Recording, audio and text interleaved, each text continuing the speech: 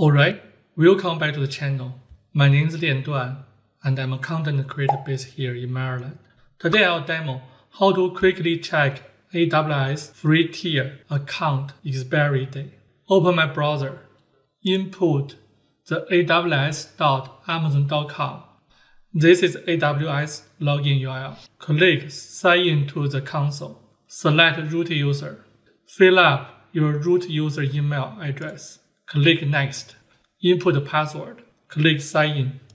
Go to your right top corner. Select Account.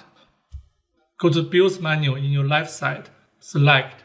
You'll see the date drop-down list. Go to the oldest date. My account is created on September 2022.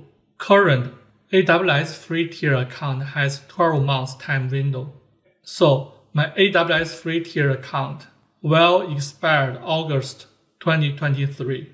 I added the expiration time as an event in my Google Calendar to remember me the timeline.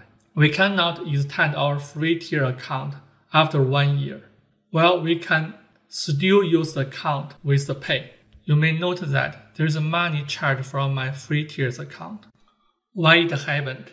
I will create separate videos to answer the question, and I will demo how to set up an email alert when AWS charge our money.